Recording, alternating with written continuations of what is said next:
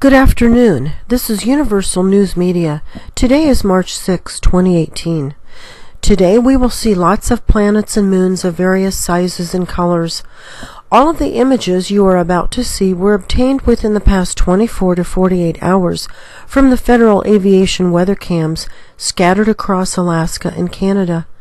All of the videos are in time-lapse mode, with each frame equal to 10 minutes. Our first video was taken from the south-facing weather cam located in Sitka, Alaska. We often see this fast-rotating crater-pocked planet from all over Alaska and Canada. The oddly shaped reflection of the eclipse concealment jet is visible at the bottom left of the screen. There are several different types of concealment jets, depending on what needs to be hidden. These will be discussed in detail later. Finally, the pink planet fades into transparency from the atmospheric chemicals. Here are some moons at the 8 o'clock position of the Sun as viewed from the southeast-facing weather cam located in Puntia Lake, Alaska. The black dot on the Sun indicates that it is in eclipse mode. This black dot is not actually on the Sun. It is installed on the flashlight sun, also called a sun simulator. The flashlight sun is a very intense light source installed between the Earth and the Sun, much closer to the Earth. Eclipsing planets pass in front of the real Sun but behind the flashlight sun, so that it's not obvious an eclipse is occurring. The black dot is an actual piece of equipment and not a camera anomaly or a lighting issue. It reflects upon water surfaces in many of the FAA camera photos, such as this one from Good News Bay in Alaska. A planet is in front of the real Sun but behind the flashlight sun.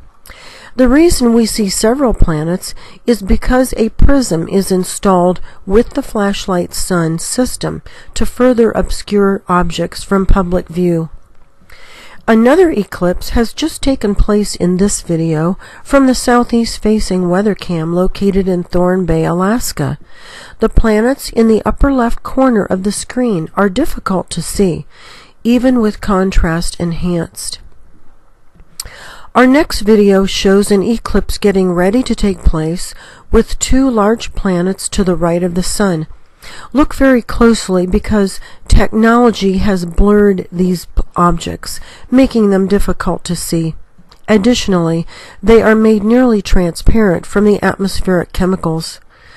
One more concealing feature of the flashlight sun is its ability to engulf nearby celestial objects in glare, rendering them non-viewable.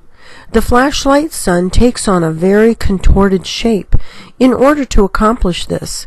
Notice how the flashlight sun's glare in the upper left corner reaches up into the corner of the screen. That's because there is another planet there that it is attempting to engulf in glare. However, the Sun is traveling to the right, so the glare concealment leaves the corner. This video from the southeast-facing weather cam in Sisters Island, Alaska, shows a very large planet just coming out of an eclipse. The flashlight sun's glare makes it difficult to see, even with contrast boosted. The planet then fades into transparency from the atmospheric chemicals. The southwest-facing camera in Sisters Island shows some very odd chemical clouds to the right of the Sun.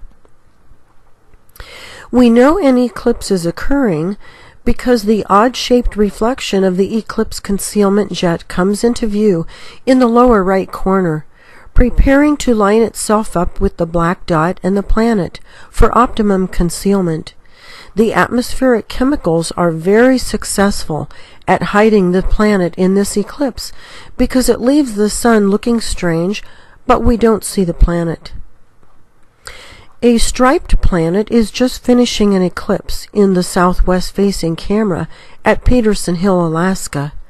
A reflection of the eclipse concealment jet is visible as it aligns itself with the black dot and the planet.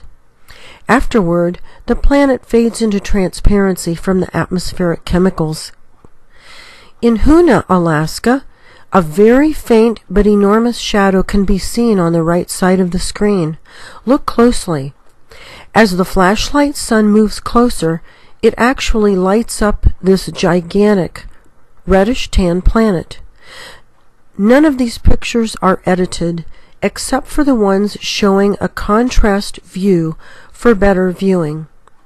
This planet appears to be large enough to effect ocean tides and tectonic plate movements.